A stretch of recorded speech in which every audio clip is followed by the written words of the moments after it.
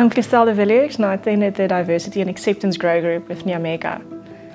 I think it was a very timely time to attend something like that, with the media being full of wokeness and these rights and those rights, and this people being triggered and those people feeling left out.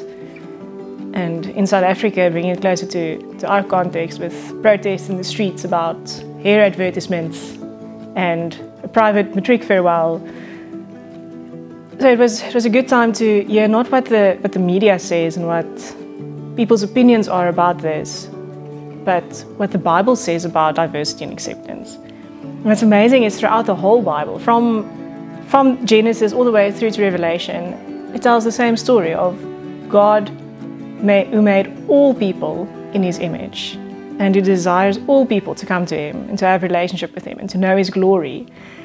So from Genesis and the law and the Torah, God always, like, all the laws were about the poor and the destitute and the outcast. The Israelites had to take care of the widows and the orphans and the foreigners and the poor among them. And the same went right through to the time of Jesus. He reached out to the unlovable. He touched the lepers before He healed them, not shying away from their leprosy, not shying away from whatever it is that other people cast Him out for. So what are we to do? We are to embrace everyone, because God made everyone, and there's no difference between the color of my skin. And obviously it becomes a little bit more difficult with things that's not really biblical, like homosexuality and things that people kind of chose, like transgender, which becomes a lot more difficult in a church context, because we're not really exposed to that in the church as much. But what does the Bible say about that? And how do we approach people? So I find it very, very useful.